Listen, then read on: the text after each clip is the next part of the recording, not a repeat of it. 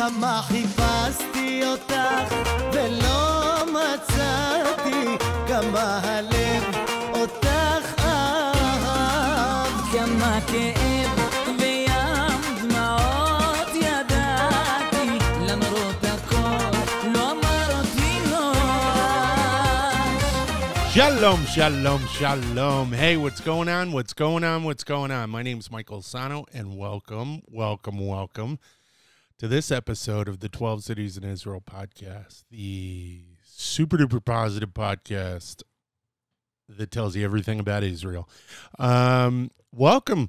Hey, welcome to the show. This is episode 22. We are moving along. We're getting up there in numbers. And, so I have a choice. What can I do? I can do an episode on all of the politics, all the election stuff, all the war stuff, all the balagan, the mess that is the news today, or I could do an episode about something incredibly important. And as you can probably tell, if you're watching the YouTube version of this, I am not serious at all. We could do an episode on shopping. Or to be more specific, on JUDAICA, on the things that people get when they visit Israel. The Tchotchkes, if you're going, can you get me a fill in the blank? First, listen, hey, if this is your first time watching us on the video version of this podcast, please don't forget to hit the subscribe button and the notification bell so that you're always in the loop and always know when we have a fresh, brand new episode out. Also, if you want to take us with you on your way to work or to the gym or wherever you're going, you can find this podcast on SoundCloud, iTunes, Google Play, Stitcher, TuneIn, and Spotify. And as you know, if you've been watching, I start off all of these episodes by giving a couple of shout outs to my sponsors. And we will start with Mezuzot. Mezuzot Plus flavored water. Nature at its best taste. Mezuzot Plus delivers you with a true combination of health and pleasure. Based on Mezuzot natural mineral water, one of its kind in Israel, it's enhanced with 5, that's right, Chamesh B group vitamins. It's naturally sweetened. It's low in calories, only 35 to 40 calories per 8 fluid ounces. There are no preservatives, no color additives. It's available in delicious, indulging flavors like apple, peach, which I have in my hand, apple, peach, and grape. So if you're in Israel, you should be drinking Mezuzot. For more information, please check out their website at www.mezuzotglobal.com/en/home. That's www.neviotglobal.en/home. If you want to get this water, you can head on over to our next sponsor, Makolet Online. And Makolet Online is an online store whose main goal is to make Israeli groceries and Judaic products affordable and available to everyone in the USA and in Canada. Their online store carries items that are unavailable in most places in North America, things like tahini, Israeli chocolates, frozen borekas, and the Mezuzot water that we have on the show today. At Makolet Online, you will find your favorite Israeli goods or simply enjoy brand new flavors. All of their products are kosher and most are manufactured in Israel. If you want the taste of Israel delivered to your home, visit www.makoletonline.com and order today. For an added bonus, guys, if you use the coupon code 12 Cities in Israel, that's the number 12 Cities in Israel, all one word, no spaces, you'll receive 15% off of your entire purchase. I use it all the time. Please use it. Let them know and support that business. Support this business. So, again, visit www.makoletonline.com. That's www.makoletonline.com in order today. So, actually, something in that ad is really relevant to what we're going to be talking about today. We're going to be talking about tchotchkes, okay? We're not going to be talking about... Oh, before we go any further, I got to give a shout-out to Shauna Emily from the last episode, episode 21, where I was talking about restaurants in Yafo. I reached out to her on Instagram and messaged her and told her that I had linked the video and discussed the video on the podcast. She's so awesome. She's so sweet. All right, so when you watch her videos, she's a super duper nice, gregarious, is that the right word? Outgoing, just really fun person. And she got right back to me, and I shot her out a message back. And I have to go into a little bit more detail. Her mom was named Yafa, I think, was what she said. And she was born in Haifa, and her mother passed away. So, blessed memory. So if it's any indication by her children, she was a wonderful woman.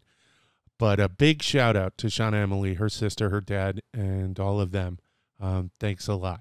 So one of the things in her video that's pretty relevant is she goes mad shopping, just crazy shopping. They go into all these shops, all these stores, and find all these really fun little some clothes, you know, fashion, whatever. It's not difficult to waste a lot of money. Not waste, blow a lot of money on clothing while you're there. I got a ridiculous hat, which I love. But regardless, the subject of today's podcast is on tchotchkes. Hey, Peter, just for you, I'm going to have a sip of my Jacob's coffee. So before we get rolling, let me get a big gulp. That was a big slurp. I'm going to take another one. Hold on. Like I've been saying, I need to get a guest in here soon. I have the equipment. I just need the extra camera because I need someone to give me a break so I can keep drinking. That sounded wrong. That sounded very wrong. Okay, so we're going to be talking about tchotchkes. Now, one of the things that it said in the ad, and why I said that the ad was touched on a point that's important to what we're going to be talking about, is it said most of, at Makolet Online, most of the things that they have are made in Israel. Now, for Jews, for a Jew, even for Christians, I'm pretty sure, from what I've seen, something from Israel, i.e., something from the Holy Land, has an added significance. I'm going to talk about a couple of those items. I'm going to talk about a little bit about, in the beginning, JUDAICA. All right, so, and I'm going to have to explain to those of you who don't know what JUDAICA is and why it's so important.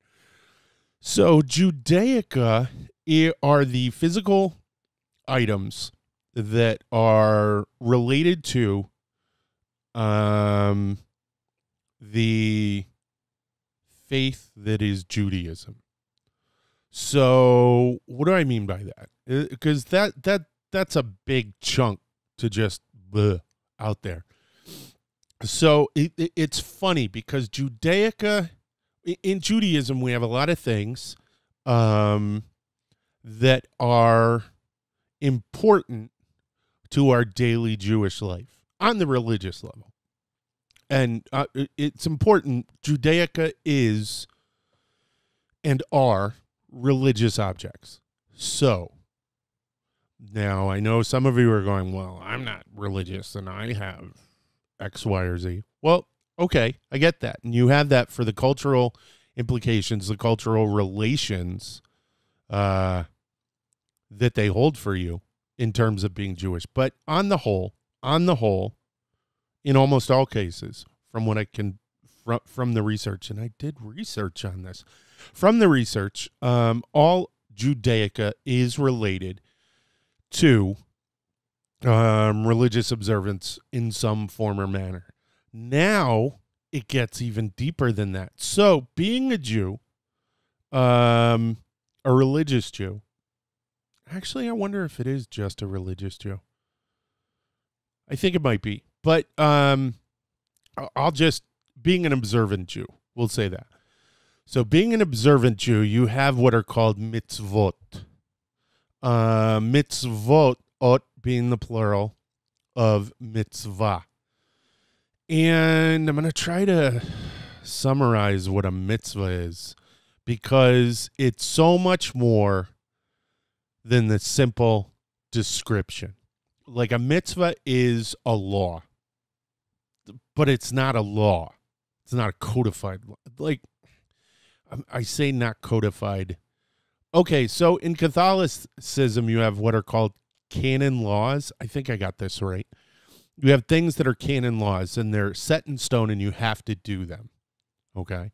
You have to do them, or I think you go to HELL. Now, mitzvot don't have that ramification, that punishment associated with them. They're on the whole, they tend to be, and I'm going to try to be academic about this. On the whole, they tend to have more of a social ramification than a spiritual ramification. But, here we go. The social ramification to a Jew at times can be as profound, tremendous, important as the spiritual. Okay? So you'll have, like, I have a friend. We just went through, what did we just go through? Yom Kippur. And my friend's secular. So she, I don't know why I asked. I'm observant, so I fasted for Yom Kippur. I asked her, I said, did you fast? She said, of course. No religious significance, but she feels compelled. Social. So this JUDAICA, JUDAICA falls in line with what we see as social requirements for being Jewish. One of the big ones, and packed into that, is if you can get that JUDAICA from Israel, from specifically, well, not always too, but a lot of the times, if you can get that JUDAICA from Jerusalem, it holds greater import within the heart, within the soul of the individual.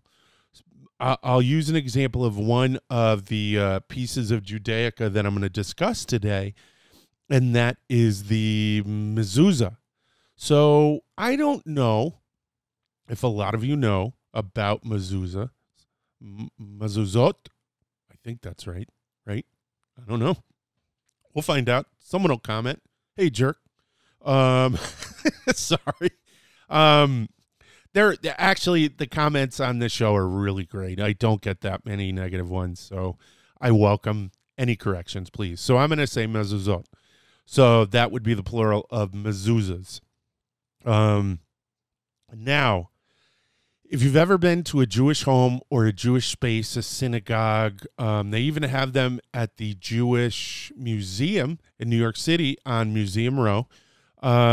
You'll see these little boxes, probably about maybe half the size of a phone, and they're on the right door frame, the top third of the door, and a lot of times they're pointed in towards the inside.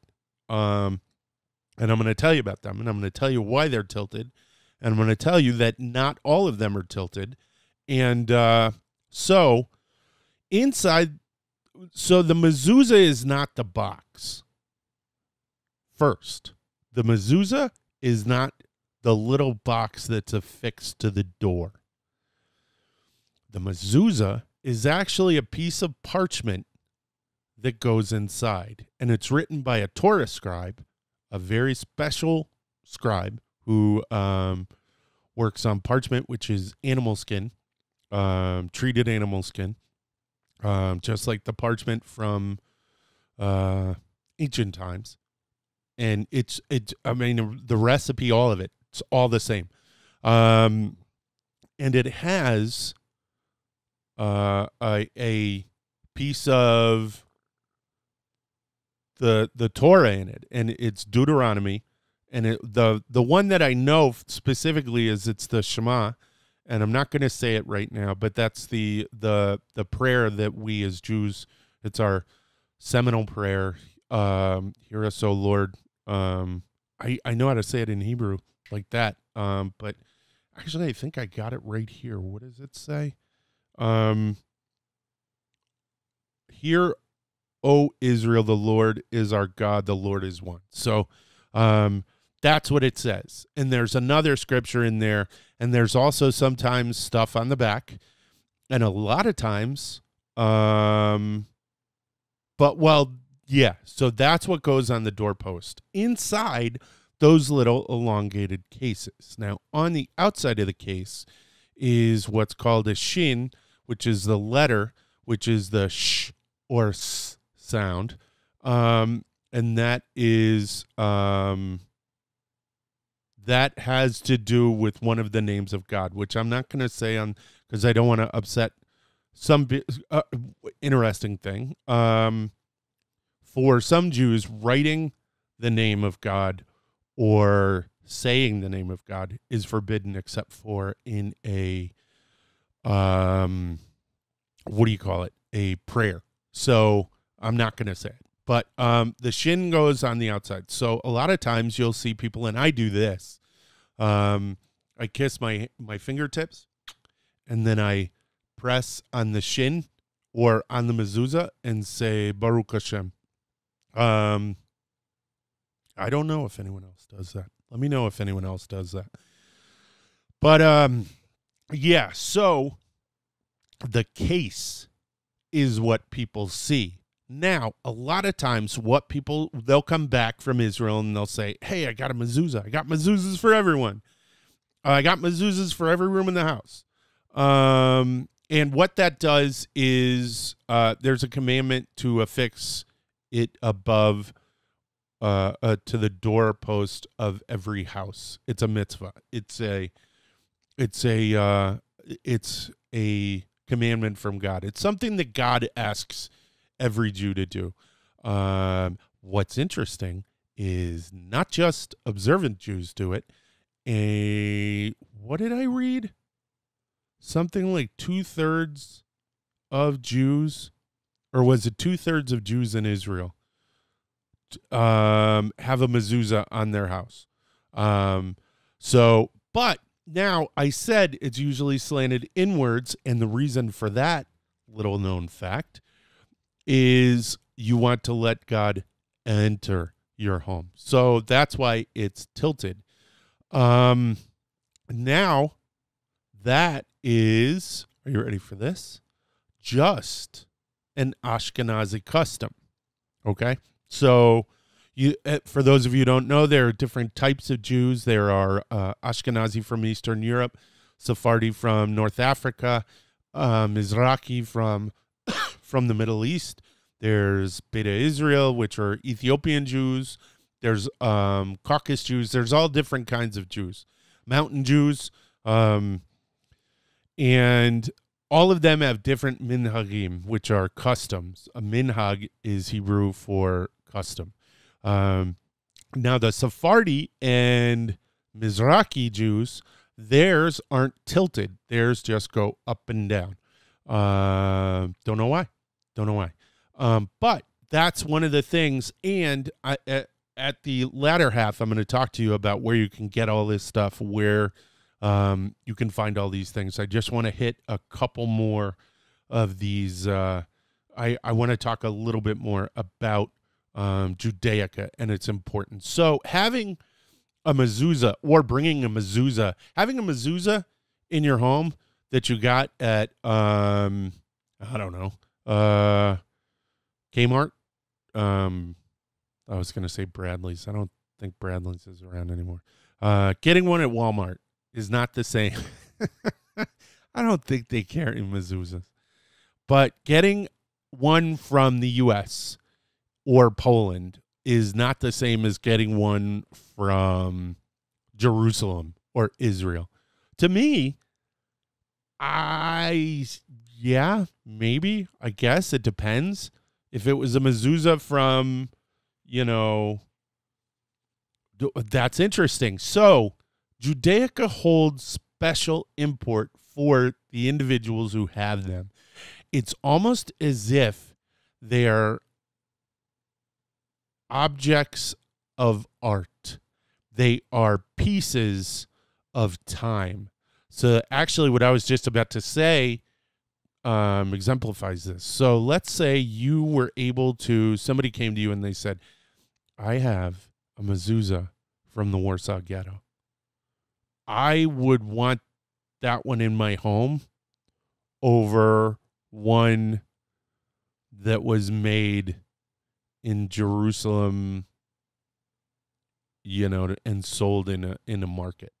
You know what I mean? It's there would be something to it. Having the mezuzah from David Ben-Gurion's house, or having the mezuzah from Theodore Herzl's parents' home, in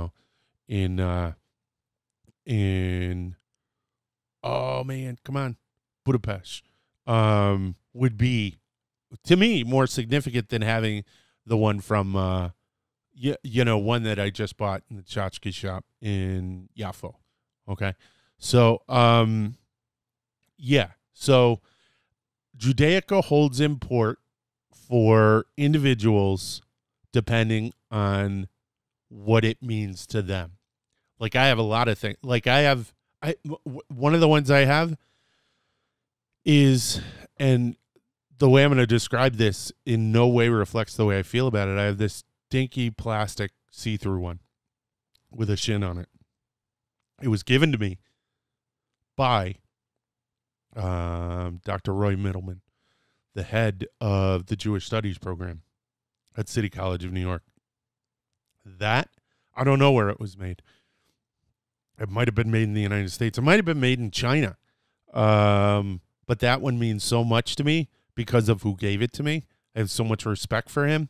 And that's the interesting thing about JUDAICA. Like, JUDAICA means tons of things. Like, it could be the candlesticks for Shabbat. Like mine, or your Kaddish cup. And I'll tell you, I have candlesticks from the Jewish Museum.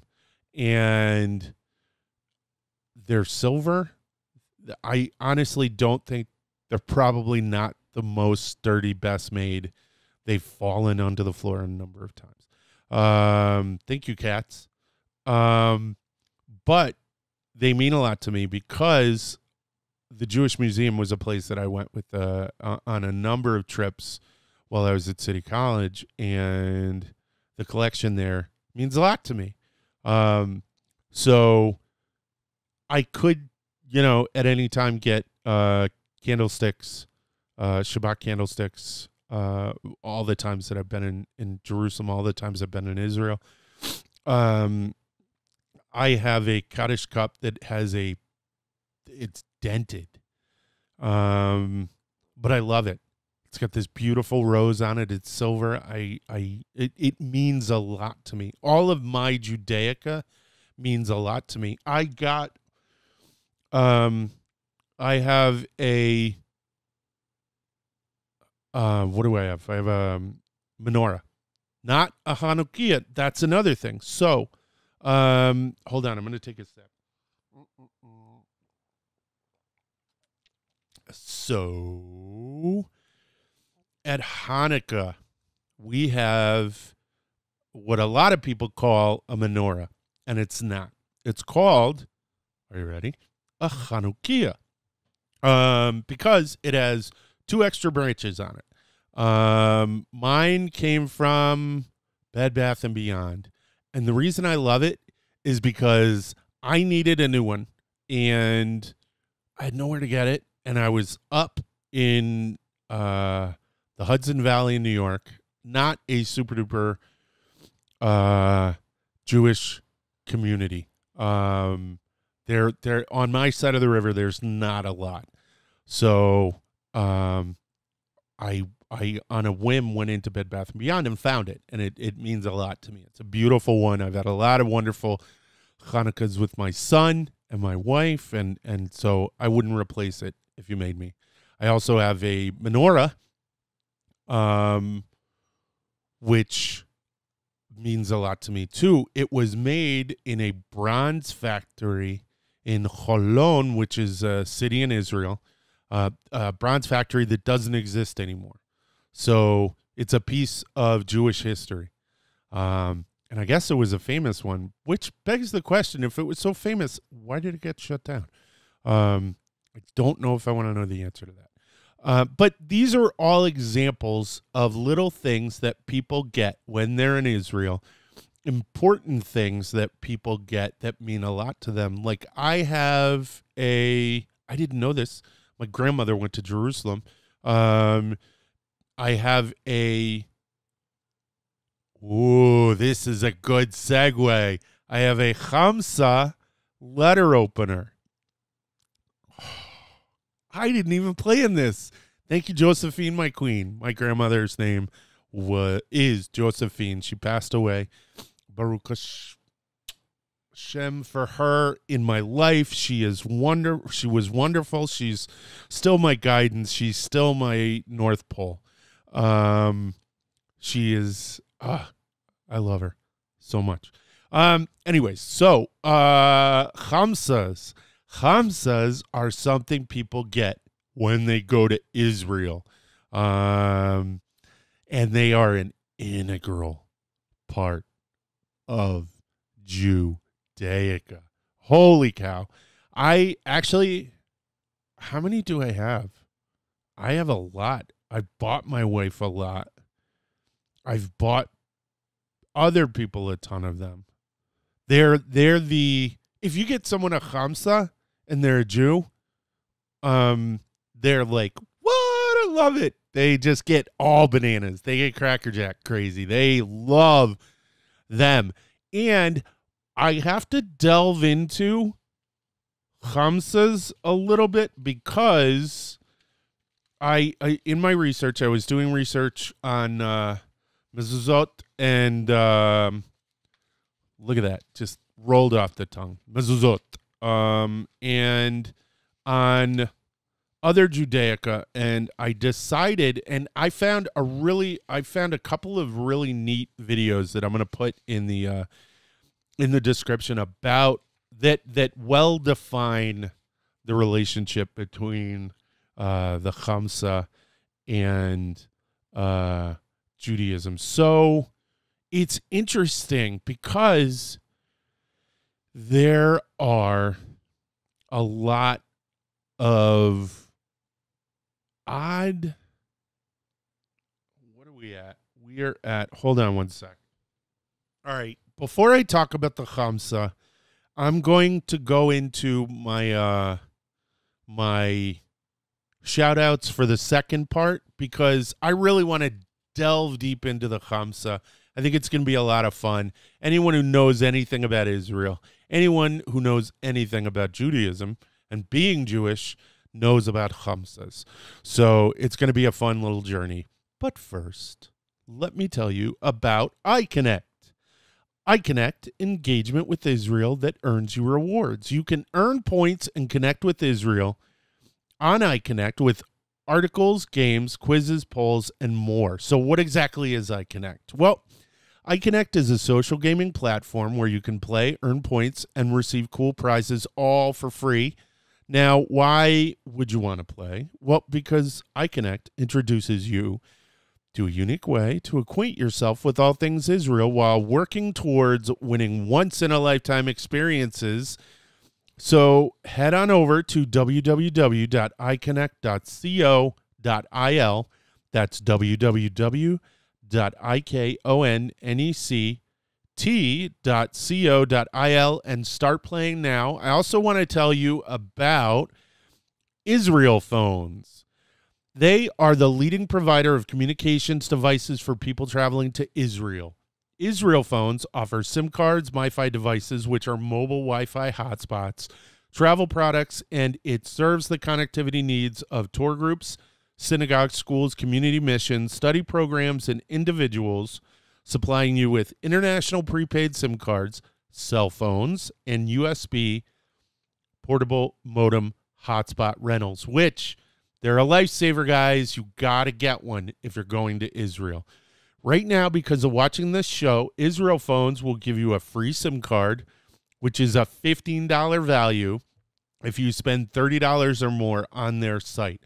All you have to do to get this deal is to use the coupon code 12 cities in Israel, the number 12 cities in Israel, just like the other one. All one word, no spaces when checking out on your next order. For more information on what IsraelPhones can do for you, and to get this great deal, please visit www.israelphones.com. That is www.israelphones.com. I actually, now that I'm thinking about it, I have to order one of those. I don't think just yet, though, because I'm not leaving till February. And right now it's October. So hold on, let me take a sip, and then we're going to start talking about Hamsas with a chet. Hold on. Actually, hiccup. That was nice. Actually, let me look. Yes, it is. It's Hamsa. So we're going to get a little squirrely here, and some people are probably going to get a little bit uncomfortable, which is okay. That's why you're here. No, that's actually the opposite of why you're here. It's just that the origins of the Hamsa are a little bit, how should we put this, pagan. So there is, and I don't know, I have to look at some of this research deeper, because it appears that when they say in an academic paper that use the open palm design. Now, all right, so you know, a Hamsa is an open hand, and Hamsa is actually an Arabic word that's been brought into usage in,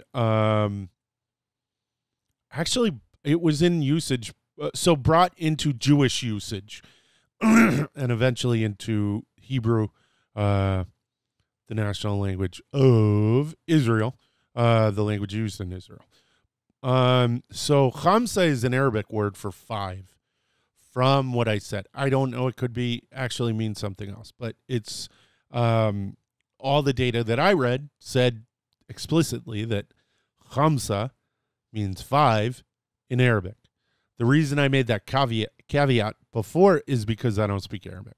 But what I do speak is Ivrit, Hebrew. And Chamesh, Hamsa, Chamesh is 5 in Hebrew. Now, there are 2 depictions of, and the Hamsa is found in all kinds of things. It's found in wall hangings. It's found in jewelry as a pendant. It's found in bracelets, rings, earrings, all over the place. I mean, you cannot walk 5 feet without, boom, running into a Hamsa if you're in Israel. A lot of people wear them. Men and women both wear them. You will find them in just about every home. Our home has 1, 2, 3, 4. We have another sort of Hamsa-y thing. We have a glass eye without the hand. What else?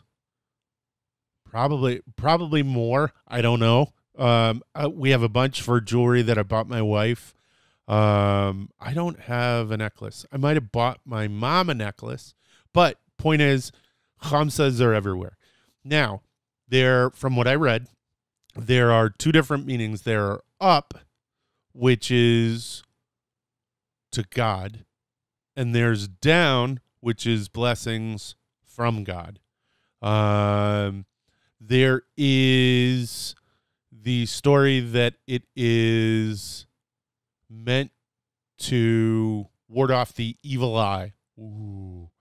That actually is where the pagan aspect comes from it, and it goes all the way back. There are a couple of different, and this is where it gets interesting. This is kind of neat because there are a bunch of different religions, ancient religions, that had a depiction of a 5-fingered hand. All right. And what's interesting about it is, if you think about it, give him the hand, stop, don't want to hear anymore, is the modern day equivalent of the ancient world equivalent of blocking bad spirits. Okay. So you have, let's go all the way back. So you have the cult of Ishtar, which is all the way back to Mesopotamia, which pretty interesting, because where did Abraham come from? He came from, a lot of people don't know this. I tell people this and they're like, what? Abraham came from Ur, which is near modern day Babylon, or near modern day Baghdad. It's where Babylon was. I think. I mean, when I say was, I mean geographically was. I don't mean like it was next door and they had gardens next to each other. The Hanging Gardens of Babylon. Didn't even plan that. But so it would make sense that a developing Jewish religion would bring things with it. Take for example, in the Epic of Gilgamesh, the flood story was brought into the Torah as Noah. You know what I mean? So this what is it? This social history that people bring with them, carry along with them, would theoretically, I mean, this is all theory, would have brought the Hamsa out of Babylon into the land of Canaan. So you also have, what is it? You have in Egypt, you have Osiris and Isis, I think, or Horus. Horus and Osiris were the thumbs, or Isis and Horus were the thumbs, or something like that. But that same motif existed in Egypt. Interesting. I can't even say that word. Interestingly, and this is gonna either shock you or make you go, wow, holy cow, I never thought of it that way. So, excuse me, Moshe, I guess, and it was explained to me, I don't have any veracity. I don't know if there's any veracity to this. This was explained to me when I was in college. If it's wrong, let me know I'm wrong. But Moses was an Egyptian name. Moses, Ramses, all of that. So the ES is indicative that it was an Egyptian name. He grew up in the palace, so that would kind of make sense. So, but think about that. So the Israelites are leaving. The slaves are leaving Egypt. What do they bring with them? Some customs. Absolutely. Totally see it. So there is all that, but all that's suppositional, and it's based on archaeological evidence that they found things similar. Okay, so one more sip. Hold on. I'm in the mood for coffee today. So, guess where, and this is one of the thoughts about, and I should look into this. This is actually pretty interesting. Get someone to talk to about this. So, there are some thoughts about how the Hamsa became so prevalent in Israel, modern day Israel. I heard an interesting fact the other day that of the groups, specific groups from specific places. So Ashkenazim are a bunch of different groups of people. They're Poles, Germans, Lithuanians, Ukrainians, Russians, all different kinds of from all different nationalities, national areas. There you go. So Ashkenazi make up 50% of the people, but of people from individual places, no Ashkenazi group makes up the majority. The majority from an individual place in Israel are you ready for this? And I got to double check this with the source, but I'm going to throw it out there because who cares? It's my podcast. Are Moroccans, Moroccai, and my family. My last name is Sahno, but I was adopted by my father. Love you, Dad. My birth father, his last name was Verver, which is Spanish, which is Berber. I'm Moroccan roots, baby. So the reason I bring that up is because there is a thought that it comes from two places, Tunisia and Morocco. And what's interesting is there was a lot of back and forth movement in the Jewish community, from what I understand. I could be wrong, but from what I understand, from the reading that I did. And I do have an expert that I can lean on about this. But apparently the Hamsa can be found all over Morocco, current day.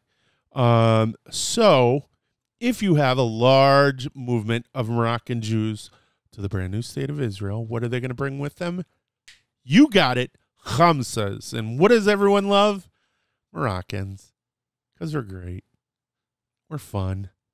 And we have good food. But I didn't grow up with that food. That's the sad part. But the happy part is I get to be a part of it now. But that is the reason why Hamsas are so prevalent in Israel and all over the place. There are, and I found in the research that I did, that there are Hamsas in Ashkenazi culture. There were representations. I don't know how it got there. They actually said it's not known how it got there. But I find that fascinating. Tchotchkes. I love tchotchkes. Oh, I love Hamsas too.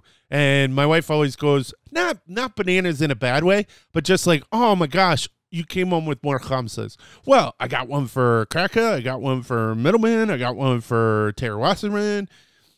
Shani always gets and that's the thing. It's funny because every time I come back, I always made it a point to give all of the, I don't know. That's so weird. I never thought of it that way. I always give the women well, I know exactly why. I always give the women in the Jewish Studies department gifts. And the reason for that is because they have instilled so much in me, in more than in terms of a degree. They've given me they've all become my sisters. They become family, and I love every single one of them. So yeah, I give family gifts. I give a lot of people gifts. My wife says it drives her nuts, but whatever. Who cares? She gets gifts too. Yeah, it drives her nuts until she winds up getting gifts, and she's like, "Oh, really? Can I?" So another thing, and this is another tchotchke thing that is very super duper duper duper duper duper important, and I'm going to give you, this is the super super secret. If you want to come back from Israel with the best gift ever, come back with silk scarves. I'm going to tell you, this is one of the things I didn't even think about doing this. So there's a couple of different shooks, and here's where I'm going to start telling you about where you can get this stuff. So there are different markets. There's the market in the Old City in Jerusalem. There is a number of markets, a number of stores, but there's a market at the top right by the square in Yafo, right next to a barrage. I love you, barrage. They have the mixed grill. I'm sorry, can't talk about Yafo without talking about food. You can go to the Carmel Market. They have them there. Scarves. But the best place that I've found to get scarves, this is my secret hack. Are you guys ready? The best place to get scarves is in Beersheba, in the open air market in the Shuk. They have the absolute best scarves. I come back with them all the time. And the thing is, you will get robbed in the Old City in Jerusalem. They will be very expensive. You can usually get them down. Like the biggest trick with buying things there is just being like, oh yeah, no, sorry, and then just walk away, and whoa, and they will scream for you to come back. And you can usually they usually knock the price down 50%, or tell them you're just gonna go to like, I'll just get them in the Carmel Market. Don't worry about it. But rather than do that and go through all that haggling, which I don't know, might be fun. You can get them in Carmel Market in Tel Aviv. You can get them in Beersheba. You can get them in the Shuk in Haifa. You can go up to Akko, and you can get them everywhere. But that is the single best gift. They come in these beautiful, rich colors, these blues, reds. Every time I come back with one, people are like, "Ooh, this is awesome." Now, all of these places that I just mentioned are also places where you can pick up the rest of your tchotchkes. Now, I will tell you, one of the best Hamsas that I bought for anyone was for Bigash, my partner making the travel show. I wound up going to Beersheba, and we were at, are you ready for this? We were at the mall, and I think it was $15 US, maybe even less. But it was one of the most beautiful onyx Hamsas. It was silver on the outside with onyx inlay. And it literally, I bought it, and Steph was like, "Oh my gosh, that's so nice. How much is that?" And I told her how much it was, and she was like, "Oh yeah, you got to get it for her. She'll love it." And yeah, so you can find good deals. You can find tchotchkes. You can find JUDAICA just about everywhere. If you go to the Shuk, there's always going to be a number of, what do you call it? A number of stalls that have different kinds of JUDAICA. They're going to have your Shabbat candlesticks. They're going to have Kiddush cups. They're going to have everything. And the thing I love, though, all right, so there is something else. There is another piece of JUDAICA that is important, and I'm wearing it, and it's my kippah. And I get my kippas from a guy on eBay who gets them from Israel. They're the best. They're absolutely the best. The other place that I get them is from this one. It's so funny. This place is like literally a hole in the wall with JUDAICA crammed in it. It's run by this Orthodox gentleman, and it's in Beersheba. It's over by this place where I go for shawarma. It's over by the grocery store I go to. But yeah, you can find it everywhere. Look for it, get it. And if you go to Israel, can't leave without it. One tip though, last tip. Don't buy it in the airport. They sucker you in the airport. And this is how they do it. And I don't blame the people who are working at this store, but the people who run the store, come on, guys. All of the prices, it's really kind of a crappy thing. And I got roped into this and suckered into this the last time, and I was not happy. So you're used to using shekels when you're in Israel, and the numbers are different, and it's about a third of what the normal U.S. price is. So you gauge that when you're pricing things. All of the prices in the JUDAICA store, in the airport, in the departures, are in U.S. dollars. And it doesn't say that. It just says numbers. So you get up to the counter, and you put all of this stuff, some of it's great stuff. You put it all onto the counter, and I wound up spending $400. Bunch of dirtbags.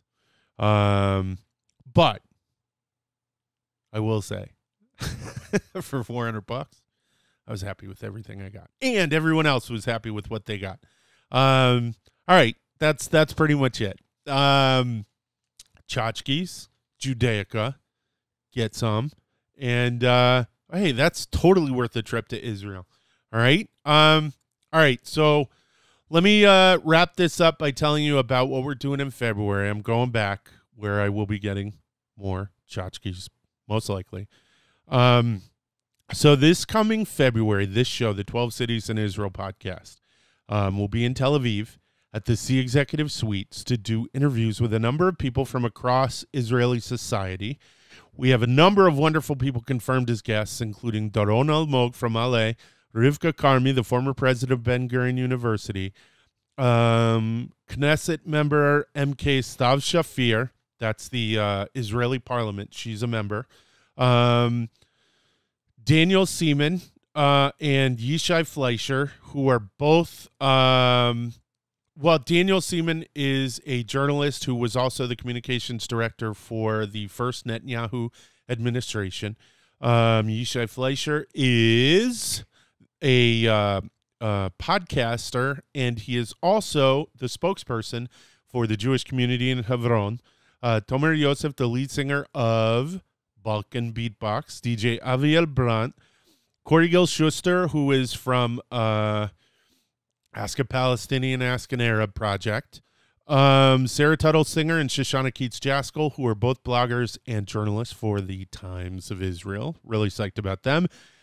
And many others, including a couple of friends of mine, one who is a professional dancer and ballerina, and another one who is a professional artist and uses her art to educate. In total, we will be interviewing about 22 to 24 people who represent some of the best of Israel creatively, professionally, and academically. These really are some of the most amazing people. And this project has the very real potential to have a profound impact outside of Israel on a number of different spectrums, from the political to the social, meaning that this project could be the catalyst to the world, a lot of people in the world seeing Israel in a more positive light.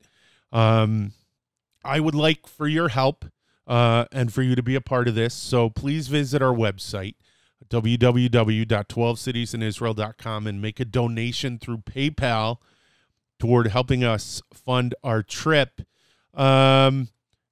Before I was saying $5,000, we're now down to around $4,000 because I I was actually going to do it today, buy my ticket, but I couldn't get a hold of anyone. I have to call them back. But I need it for the space. I need it for the lighting rentals while we're overseas, while we're in Tel Aviv, because I can't bring this stuff with us. I can bring our equipment, but I can't bring these, and I need it for a second camera and a couple of tripods. And yeah, please. So we really, really, really need your help. Anything more that I get will go towards paying someone to come along with me. I'm doing this all on my own. It would be wonderful to have one staff member there who could help me and meet our guests and help out with setup and everything. But as it stands right now, it's just going to be me, and I'm not taking any pay for this. For me, the payment is doing this. So, yeah, I really need your help, and I'd really like it if you would go to our website and do anything that you could, please. All right. Thank you so much for joining us for the 12 Cities in Israel podcast. Don't forget to subscribe to our feed and become a part of the 12 Cities in Israel community. You can find this podcast on SoundCloud, iTunes, Google Play, Stitcher, TuneIn, and Spotify. And we'll be bringing you a brand new podcast every week, so keep your eyes out for it. Also, to help support this podcast, you can visit our Patreon page and become a regular donor. You can find that page at www.patreon.com/12 cities in Israel. And again, it's the same as the code that I gave. It's the number 12 cities in Israel. So it's www.patreon.com/12 cities in Israel.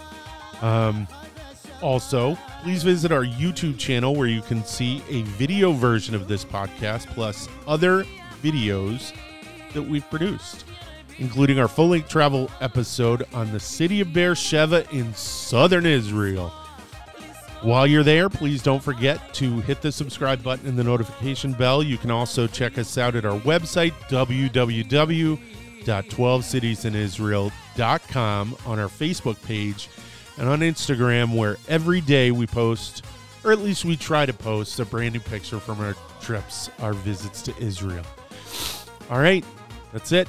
Toda rabah, להתראות, ויאללה ביי. יאללה שופט יאללה, תן חנינה יאללה, יאללה שופט